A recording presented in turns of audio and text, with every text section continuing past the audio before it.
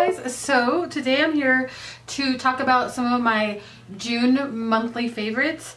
I know I haven't filmed for a while. I've had so much going on in my everyday life that I just hadn't had the time, so I wanted to sit down before the end of the month and show you some of the makeup that I've been using for the month and have just enjoyed it. And because I still wear makeup every single day even though I'm not filming, I have been trying out some new things and trying out some old things that I had put away, and I wanted to show you some of the things that I fell in love with and just completely love either way. So the first thing that I'm going to talk about, and I did do a dedicated video to it on this, is the Tarte clay palette, the play palette. I'll link that down below if you want to see it.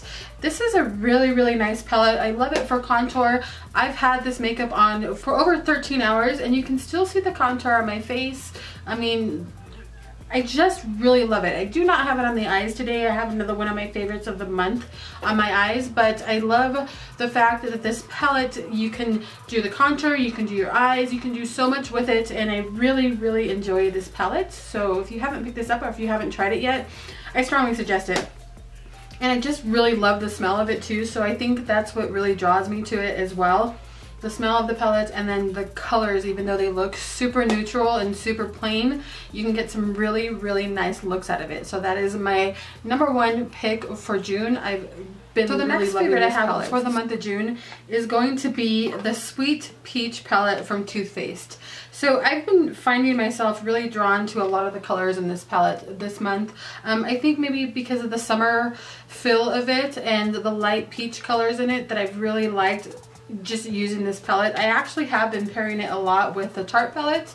So these two palettes have been something that I've been using a lot this month. I've been super happy with the looks that have come out of both of these palettes. So another one of my favorites this month would be Sweet Peach palette. If you haven't tried this one, this is another one that's really nice in my opinion. And it just has a really subtle peach smell to it. So I think the longer you have them, the smell goes away. So if you're not partial to the smells of Too Faced's palettes, the longer you have it, the Sweet Peach palette smell will go away. Next I have a blush from FIONA's STILES. So I ended up picking up this from Ulta. Right now they're on sale for $5, originally $20 on their website, and I believe they only got 2 colors left. I ended up picking the color Lex, I think it's called. It's a super pink color, and I stuck my nail in it, so that happens all the time with me, but it's like a peachy color. It's kind of like a, just, you know, your skin flesh color, and I think that's why I've been drawn to it. And I wanted to try it out because they're all on sale on Ulta. I mean, all of FIONA STILES stuff is on sale on Ulta for like half off, if not more than half off. So I picked this one up, and I'm super disappointed that I didn't get all the colors that she had, and there's only 2 left. So I think I'm going to pick up the pink color that they have, and then they have like a raisin color. I think that might be too dark for my skin tone, but I've loved how long the blush stays on my face. It's not super overly shiny on the face. It's almost like a matte, but it's just a beautiful color, and I think that this color will suit a lot of people's skin tones. So if you're looking for a good blush and you don't want to spend too much, I believe they have 2 different colors in stock right now, a pink one and another one called Raisin, I believe. But this one, super pretty, and I'm super excited that I picked it up.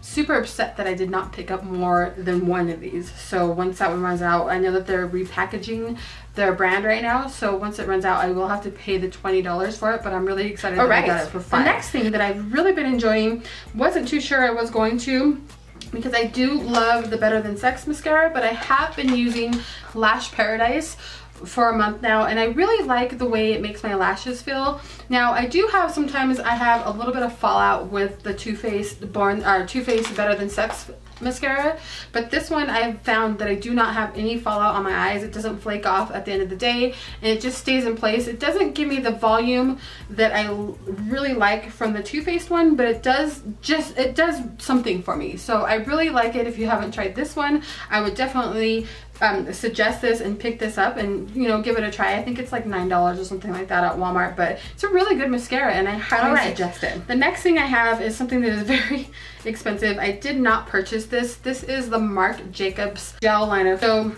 it's not one that you would sharpen, so it's one that you will have to turn the little knob to get it up. And on the other side, which I haven't used yet, it does have a sharpener, I believe.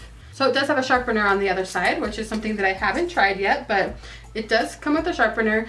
This pencil is pretty pricey. Like I said, I did not purchase this myself. My sister-in-law actually got a couple of them and she sent me one of them, which was really nice of her. Actually, when she came in for my boys' graduation, she gave me this. So I'm super excited that she gave it to me. I love how well it sits in the waterline. I have a hard time finding liners that will stay in my waterline and not seep down in the bottom of my line.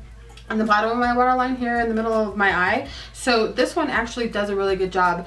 I don't know personally if I would spend the amount of money. I do not know. I think these are like $20 to $30 for the liner. So I don't know that I would, but if these ever go on sale, I will definitely pick them up because they're so nice and they stay right in the waterline. And I know that they come in different colors too, so that's really awesome. For foundation, I've been using the NEUTROGENA Hydro Boost a lot lately.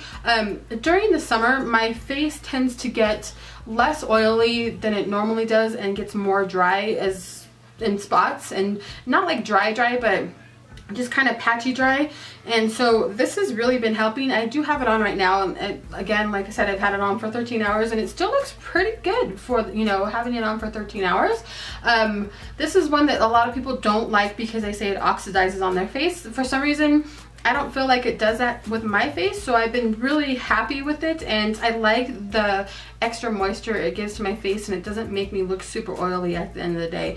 I have been using a setting powder with it because I set my face all the time, and that may be one of the reasons why I'm not having an issue with it, but I really do like it, and it's one of my favorites. Alright, and the last thing I have is this Skindinavia setting spray, another item that my sister-in-law gave me when she came for the graduation. This stuff is amazing. I've used many different setting sprays throughout my time on YouTube and then before that, and this one for some reason really does set your makeup in place, and it has made me very, very happy. So this is one of my favorites of June and probably July and August and September, and probably for the upcoming months. I'm gonna have to start buying it online because you can't get it in stores, but this stuff is pretty darn amazing. So if you haven't tried this setting spray, I would give it a try.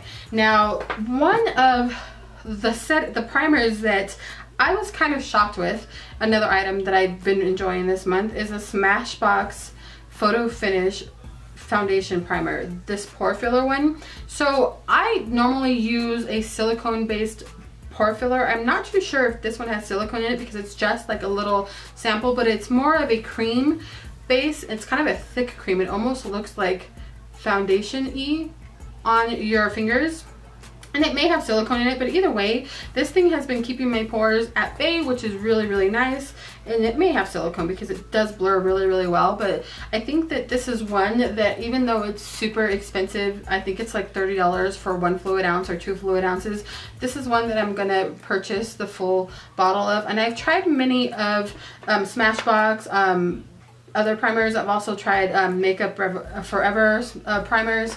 I do have this one from SMASHBOX, the Photo Finish, the gel one. This one I don't like as much as I like this one, so this is the one that I would choose to repurchase, and I've just been enjoying that one throughout the month of June. Alright, so I think that is all of my favorites. Again, I apologize for not being around the last couple of days. I think it's been about a week since I've filmed anything, so I wanted to sit down and film real quick and show you guys some of the favorites that I've had for the month. This is a new item to me, and of course this clay palette was a new item to me for June, and I do highly suggest the FIONA STILES if you haven't tried that yet. But that was all I got for you guys this month. Let me know what your guys' favorite for the month of June was. Alright guys, I hope you guys have a good afternoon. I'm going to start filming regularly again, so I shall see you guys either on Sunday or I will see you guys on Tuesday of next week. Alright, bye!